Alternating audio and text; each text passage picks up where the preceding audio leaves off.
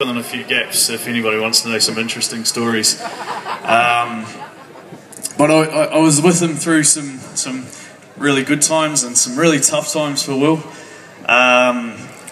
In 2004, England came out and played the All Blacks and got beaten about 30 something to 3.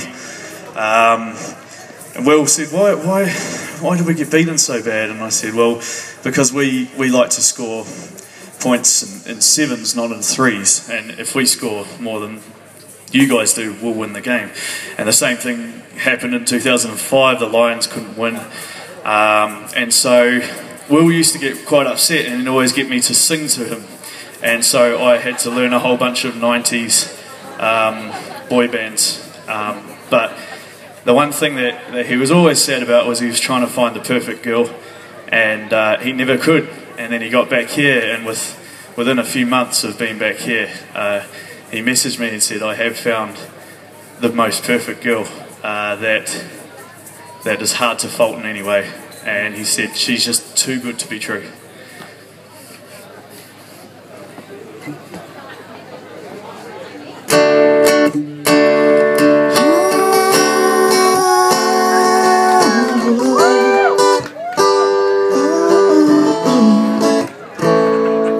You're just too good to be true. Can't take my eyes off of you. You'd be like heaven to touch.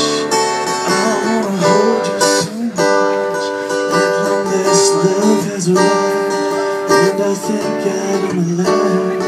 You're just too good to be true. Can't take my eyes off of you. Oh, pulled in the way that I stare.